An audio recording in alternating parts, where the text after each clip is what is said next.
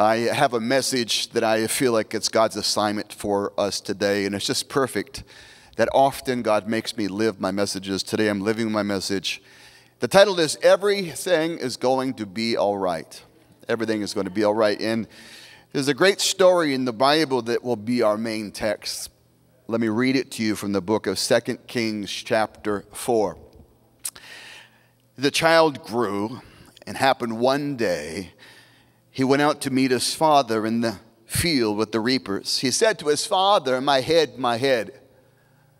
So he said to the servant, carry him to his mother. The little boy goes out to his father. We think maybe he had a heat stroke or some other kind of calamity. When he was taken from him and brought to his mother, he sat on her knees till noon. Then the boy died. And she went up and laid her son on the bed of the man of God. Elijah used to spend time in her house. And so they went to Elijah's house or Elijah's room and laid the boy in that bed. They shut the door behind him and called for him. Then she called for her husband and said, please let me send one of the young men, one of the donkeys, that they may run to the man of God and come back. And the husband said, why are you going to him today? It's neither new moon nor Sabbath. And she said, it is well. In the Hebrew that reads, it will be well, or a vernacular that we could say is, everything is going to be all right. She saddled a donkey and said to her servant, drive and go forward. Do not slacken the pace for me unless I tell you. She departed and went to the man of God at Mount Carmel.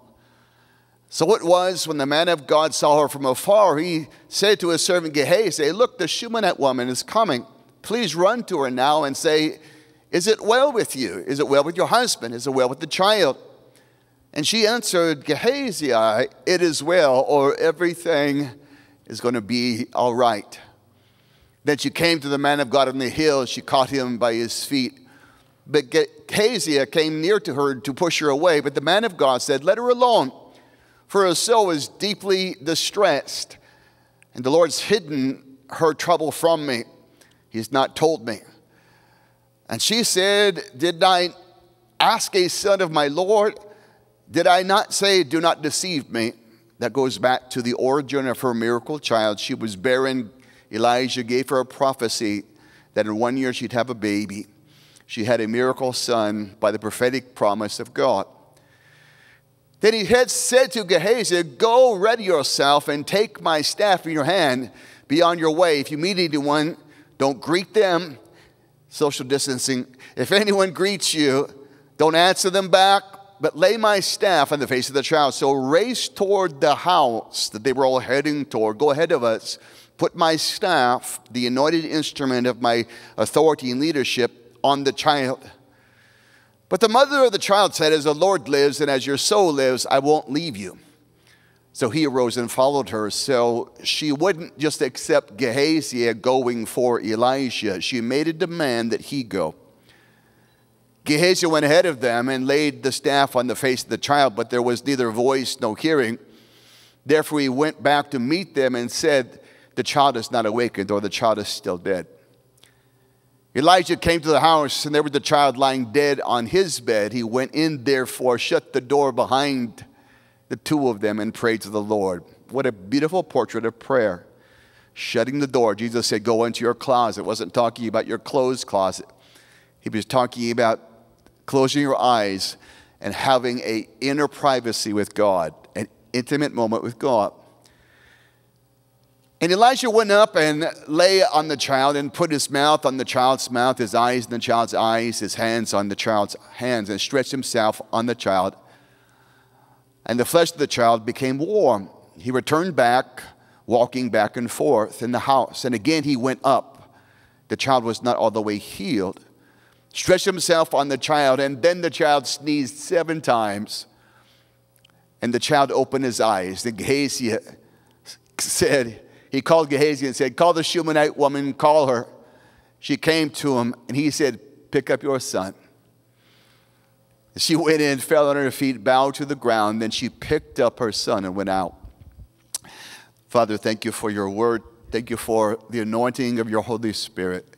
How wondrously dependent we are on the magnificent person of the Holy Spirit. Holy Spirit, anoint your servant, anoint your word, anoint all those that will ever listen to this message. Speak to their hearts today. Let them know that everything is going to be all right. In this amazing story, we have the heartbreak, the wrenching heartbreak of a mother losing her only child, her only son. He dies by an accident, dies by some kind of calamity of life, either by heat stroke or disease or some other anomaly in his body. And right away, what she does between the time of her problem and the time of her miracle is an example for us what we do. So her husband could tell that something was wrong with her, and he said, "Why are you heading to the prophet? It's not the normal time. He doesn't pass this way. This isn't a time of the feast. This isn't a time of the monthly cycle of worship. Why are you going to him?" And she said, "It is well," or everything is going to be all right. She carried herself from her problem to her miracle by the power of her words, by the hope that kept coming out of, rushing out of her mouth. So for us as believers, our words either take us towards our miracle or take us away from our miracle. What we say in the day of discouragement, in the day of problems and troubles, determines what's going to happen in our journey. And so I just want to encourage you in this season. God can't bless something till you stop cursing it. In your own life, bless your family, bless your health, bless your financial future. Yes, there's uncertainty, like this woman who faced real life pain and uncertainty. But yet she kept saying, everything is going to be all right. Hope carries us and connects us to our breakthrough. Hope carries us and connects us to our breakthrough. Your voice determines how this chapter of your story will end. Your own voice. We collaborate with God in writing the ending of the chapters we're in. Proverbs says it like this: death and life are in the power of the tongue. Death and life, death and life. Think about that, blessing, cursing. And so, like this woman who had something horrible happen, but she refused to accept it as permanent. I just want to say the sentence to you. I want you to get it. In the kingdom of God, we have kingdom authority to take back anything the enemy has tried to take away. And so whatever the enemy is trying to take away, your business, your finance, your health, your peace of mind, any other kind of problem that's happening in your world right now, that it looks like the enemy or life or problems or what's happening in the culture is taking it away. You have authority in Jesus by the word of God as a citizen of the kingdom of God to take back anything the enemy's trying to take away. Take it back. Well, how do we take it back? It all begins with what we say. It begins with our words. It begins with our confession. It begins by us collaborating with the Holy Spirit. It begins by us forming a bridge between our today and our tomorrow by what we say. She said, in the face of hopeless circumstances, everything's going to be all right. I just want to say over you, everything's going to be all right. You may say, "Oh, Pastor, it doesn't look all right." I know it doesn't look all right, but God's not done writing this ending to your story. Give God the chance to write a good ending. Don't give up. Don't give up. Don't give up. So by force, by tremendous discipline, by extravagant faith, by perseverance, by undying hope, she said, everything is going to be all right. Can you just say those words with me? Everything is going to be all right. Everything's going to be all right. Talk to yourself. Talk to your family. When your kids ask you, Mom and Dad, what are we going to do? What's happening? Instead of voicing what is obvious, instead of voicing what is circumstantial, instead of voicing the problems that are apparent and powerful, just look in their eyes and say, honey, everything's going to be all right. When someone calls you and they're having anxiety and fearfulness and they're asking you for any kind of counsel or support, and instead of just agreeing with their pain, love them and listen to them, show them compassion. But then, my friend, start speaking into their life and tell them everything is going to be all right. It was important in this woman's story that she not share with someone who couldn't help her the issues that she was believing God for. Her husband couldn't heal her son. Gehazi couldn't heal her son. She brought to God, to God's servant, and through him to God. She brought right direct to God her issue. He said, I'm not leaving till you come. I'm not letting go. And this boy was literally raised from the dead. Not just because there was a prophet, not just because he was anointed. What really raised this boy from the dead was the faith of his mother. What really raised him from the dead was the unwavering words of a woman who was fighting brokenness, who was fighting discouragement, who was fighting all the things that would be a normal part of a mother's heart looking at a child. But she pushed past her emotions and kept prophesying, everything's going to be all right. Come on, say it again. Everything is going to be all right. Everything's going to be all right. Yes, people say, well, Pastor, that doesn't seem realistic. You're not being, you have unrealistic hope. Of course I do. I belong to a kingdom that is flooded with supernatural hope. I belong to a kingdom where my God can do anything, where the impossible is possible. There's a great verse in Micah chapter 7, and it says this, rejoice not against me, you my enemy. When I fall, I will arise. When I sit in darkness, the Lord will be a light to me. You have to say in the moments, even on the way down, I'm coming back. He said, when I fall, I will arise. When I fall, I will arise. In Job chapter 22, there's a great verse. And it says this, you will declare a thing, speaking it. Verse 28 of Job chapter 22. You will declare a thing and it will be established for you. So light will shine in your ways. When they cast you down, you will say, exaltation will come. Then he will save the humble person. When they cast you down, here's the picture. On your way down, you're shouting, I'll be right back. On your way down, you say, the Lord will lift me up. On your way down, you say, I'm getting everything that I've lost back. On your way down, you say, everything is going to be all right. Say it with me again. Everything is going to be all right. I don't know how. I don't know when. But I do know God's going to make it good in your story. I don't know how. I don't know when. I just know God is going to make it good. The voice of hope stands up in the middle of the storm and boldly declares, we're going to make it through this. We're going to make it through this. We're going to make it through this. Anybody can give voice to what's already happened. Kingdom people give voice to what God is going to make happen. God can't do it until we say it. So we have to say it. We have to say it over our family, over our finance, over our health, over the uncertainty that would be in our future.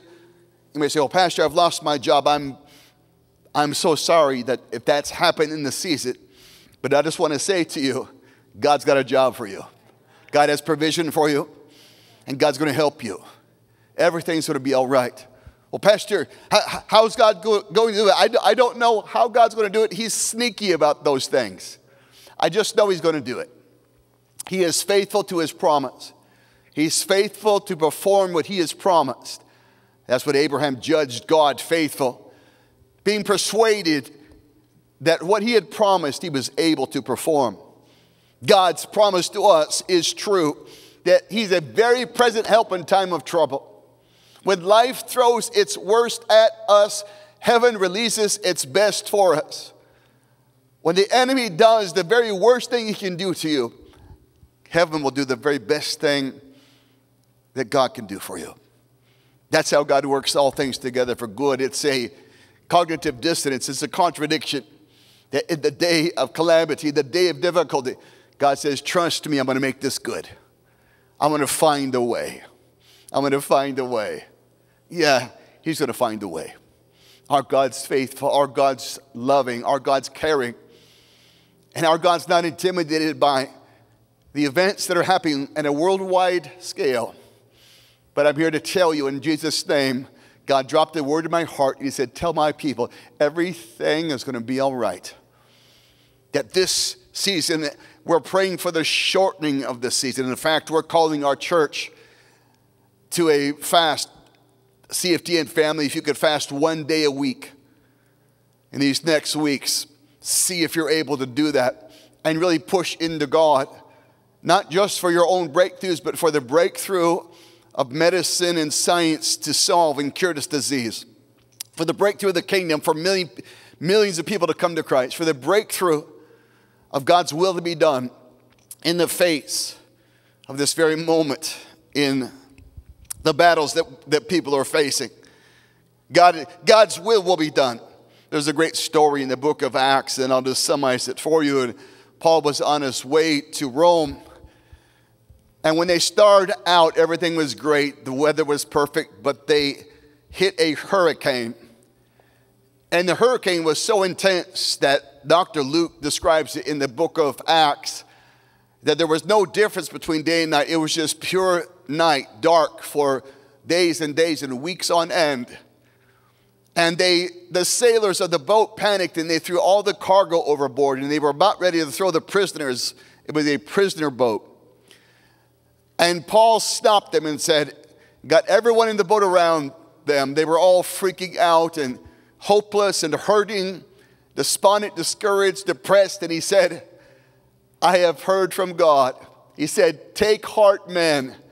I believe God that it will be just as it was told me. An angel came to Paul and said this, you're going to make it through this journey because I'm with you. And Paul asked for the souls of every person on board that ship. Not one person's life was lost. The ship was lost for a season. And God's kept his promise. They landed shipwrecked in Malta. And God did amazing things there. But Paul said this, I believe God. Before the storm was over, God needed someone to believe it would be over. Before things turned around, God needed one person. One person out of almost 300 believed God, and God turned it around for all 300. God doesn't need everybody to believe him. He just needs somebody to believe him. God doesn't need everybody to have a breakthrough, but he needs somebody. You be that somebody. You be the person believing God for your family, your business, your finance, your health, for America, for Phoenix, for Arizona, wherever you're at. Believing and standing for the breakthrough that you know God has for you. You be the person that keeps saying everything's going to be all right. Even before it's all right. Even before it's fixed. Even before your business is back or your job is secured or before things have settled down in the culture. You be the person filled with hope and faith and persevering, trust in God that says, I know one thing. Everything is going to be all right. That's God's promise to us. Say things like this and make these kinds of declarations a part of your confession. God's got this. The best is yet to come. It's time for my comeback. All things work together for my good. Hey, breakthrough's on the way. When do we say that? Before it's come. Everything's going to be all right. My family will be saved. My children will serve the Lord. My business will bounce back. My health is being restored. In Jesus' name, I am healed. No weapon formed against me will prosper. I'm blessed with every spiritual blessing in heavenly places. God is for me, not against me. I can do all things through Christ who strengthens me. Greater is he who is in me than he that's in the world. I am a greatly loved child of God. I am redeemed and chosen, accepted, anointed, and highly favored. I will live and not die. With long life, God will satisfy me. Psalm 91. God has not given me a spirit of fear, but of power and of love and a sound mind. What the enemy meant for evil, God will turn it for my good. That's how we build a bridge to our miracle. That's how we survive the evil day. That's how we overcome bad reports and bad news. That's how we build a bridge of hope that gets us from where we are to where God wants us to be, where we want to be. That happens by us trusting God. The Shunammite woman said, you know what? Everything's going to be all right. She believed that. She believed that her story wasn't over. She believed that her son's life wasn't over. She believed that what God had given her, she had authority to take back from the enemy trying to steal it. She believed that her trust in God will be rewarded. And she got what she believed. So often in the ministry of Christ, there was this great interaction between Jesus and a person. And often he would say right back to the person, your faith did this. Your faith saved you, made you well. Your faith healed you. Your faith healed your servant. Your faith healed your daughter. What is faith? Well, faith is trusting and believing God and then declaring his promises over our life, even in the midst of troubling circumstances. Faith is when you say, while you're still battling infirmity, by his stripes I'm healed. Faith is when you say, when you feel depleted and weak, I am strong in the Lord. Faith is when you say, when you don't know what's going to happen exactly and how it's going to happen, you boldly say, everything's going to be all right. Oh, may we fill the earth with hope, with faith, with the confession of God's promise that everything is going to be all right. I want to teach you a little song or sing a little song that I wrote last night. I felt like the Holy Spirit gave me. It's a song of healing. Maybe Worship Nation can come out too.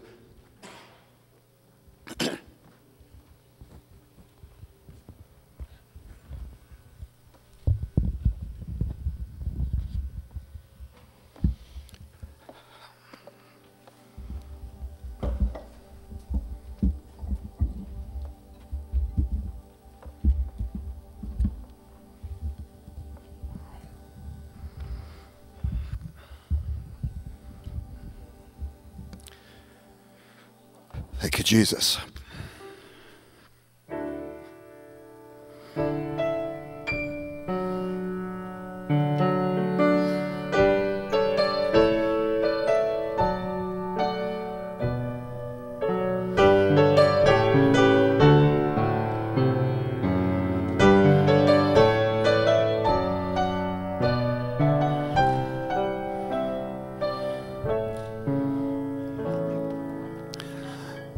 Jesus healed my heart when it was broken. I know he can heal anything that's broken in you. Jesus has compassion on those who are hurting. I know he can heal anything hurting in you. There is healing for you in Jesus. No matter where you're hurting, he can heal anything. There is healing for you in my Jesus. He can heal anything. He can heal anything. Jesus healed my heart when it was broken. I know that he can heal anything broken in you. Jesus has compassion on those who are hurting. He can heal anything that's hurting in you. There is healing for you in Jesus. No matter where you're hurt, He's more than enough. There is healing for you in my Jesus. He can heal anything. He can heal anything. There is healing for you in Jesus. No matter what is hurting in you, there is healing for you in my Jesus. He can heal anything. He can heal anything. There is healing for you in Jesus. No matter where you're hurting, He can heal anything. There is healing for you in my Jesus. He can heal anything. He can heal anything.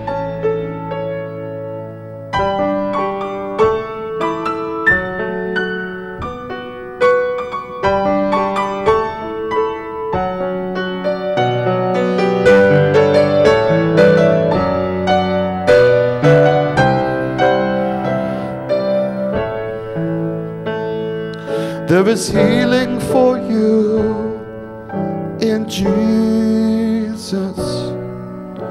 No matter where you're hurting, He can heal anything. There is healing for you in Jesus. He can heal anything. He can heal anything. There is healing for you in Jesus. No matter where you're hurting, He can heal anything. There is healing for you in Jesus. He can heal anything. He can heal anything. There is healing for you in Jesus. No matter where you're hurting, He can heal anything. There is healing for you in Jesus. He can heal anything. He can heal anything.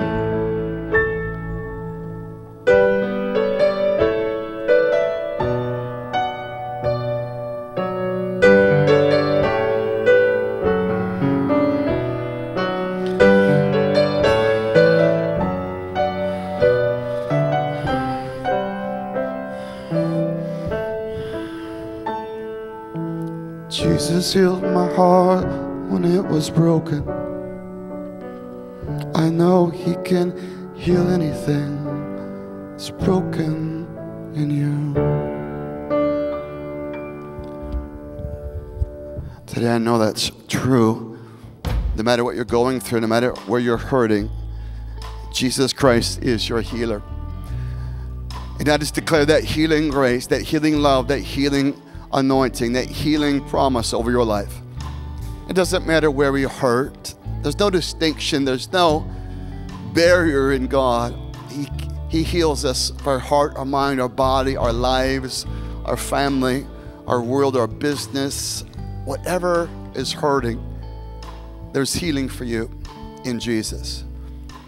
Today, receive that grace. Open your heart. Receive His love. Open your heart. Receive His promise. I have a word from God for you. Everything's going to be all right. God is for you and He's helping you. Thank you, Jesus.